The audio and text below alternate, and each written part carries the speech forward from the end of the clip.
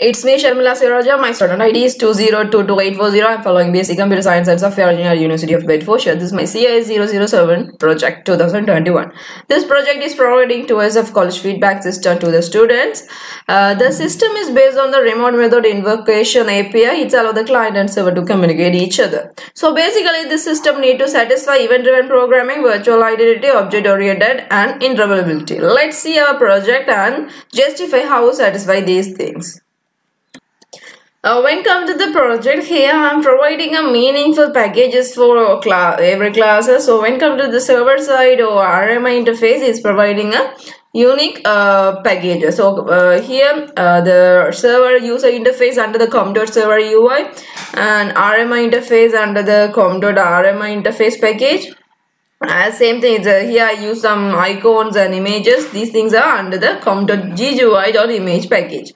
So back to the libraries. When I come to the libraries, here I am using MySQL connector. MySQL connector using for connect database and my Java project. So additionally I am using external plugin, something called freetts. This is to convert text to voice. We need to run the server first. So run server. Server is under the com.server UI package. So run server. This is a server interface. When come to the server interface, here I have a button, something called start button. When I press the start button, server will start it.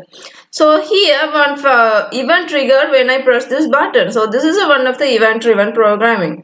So not only this one, there are so many event driven trigger programming, something called a timeout event or mouse click event. Here I am using a button click event. When come to the code part of the server side, here it's one of the event action.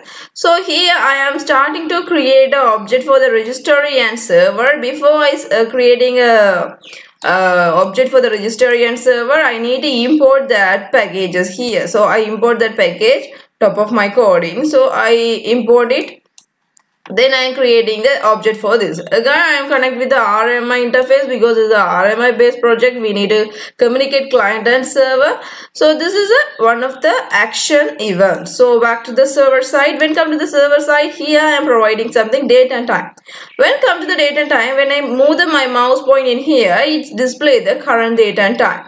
So this is one of the mouse move event. So come to the code part. When I come to here, it's providing a mouse point event. So here mouse motions, it's a mouse move event. So in this case, I am using a external web API, something called world time API. So I am using a world time API here to generate the date and time. So when I come to the code part, I take this URL and assign my current Asia city and city. Again, it generates the time and date. Which students are completed or which students are taken the this feedback system. It's display on this table. So when I click this refresh table, it's check the database and show which students are complete their feedback. So this data also coming from our database. Let's start our client side. So client side is under the com.client UI. So just run our client side.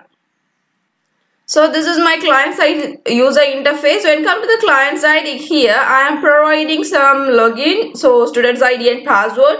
Another button, some button is a help button. When I press this help button, it's providing some voice instruction to students. So let's press this button. Please log in your account using your student ID. It is starting with SF and type your password, which is given by your academy. To the code part of this help button, let's go to the help button event. So this is one of the event action I already told you. Here I am using a text to voice assistant. So here I am using an external plugin, something called freetts. So here I am creating an object for the voice and voice manager. Before I create object, I insert this classes. So I insert this classes. This classes is under this freetts. So when come to this freetts library, here I am providing a voice class and voice manager class. Then I am creating a object for that classes. Then I am using that method. So get voice method and I allocate the method and speak method are allocated in here. This is all. Here also I am using object oriented concept. So here I need to log in student ID and password. So when come to the student ID and password, here I am providing a unique student's ID and password for each student. When I come to the database, I am using a remotemysql.com to the database connection. This website providing a free database service. So it's my database and here I have the tables. When I come to the tables, it's providing a unique student ID and password for each student. This is one of the virtual identity. There are so many virtual identity in surroundings. So for example, you can use IP address, or when you can use a cookies as a virtual identity, but here I am using a combine of student ID and password. So student ID is the unique identity for each student, and combine of the user student ID and password is a virtual identity. Let's back to the server here. So here you can simply say this is login button. Here also one of the action is happen when I press this login. Here creating for the RMI and again I am calling the sign in. So sign in is under the server side. So when I come to the server side, here I have the sign in method. When I come to here, I am connect my database connection.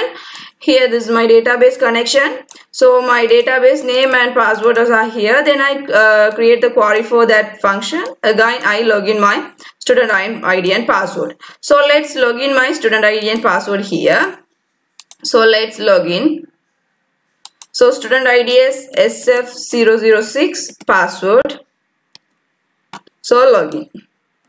This is my questions. So these questions are coming from, when I come to the code part, these questions are under the class package question class.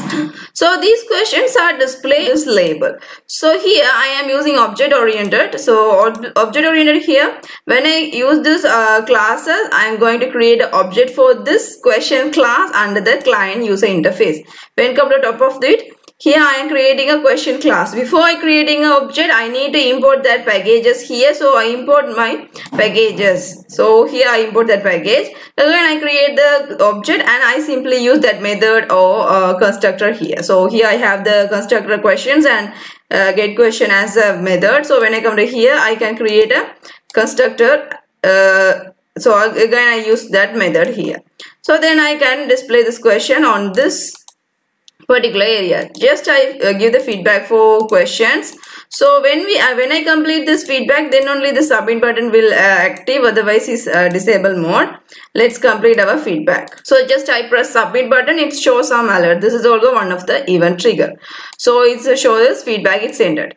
I'm back to the my server side. When come to the server side, just refresh my table. So refresh table, it's display SF006 is complete, taken the status. So it's complete. So let's come to the analyze button. Here analyze button providing a analyze. Here I am analyze question by question. When I come to the question 1, it's display how many students are give the feedback and what is the feedback level. So here x-axis is stars and y-axis is the numbers of students. Here only one student is give the 2 star for this question. So same thing is happen every. Here I am using a quick chart. So this is one of the web API quick chart. Here this is my web API. So when come to this, here I get results from my feedback.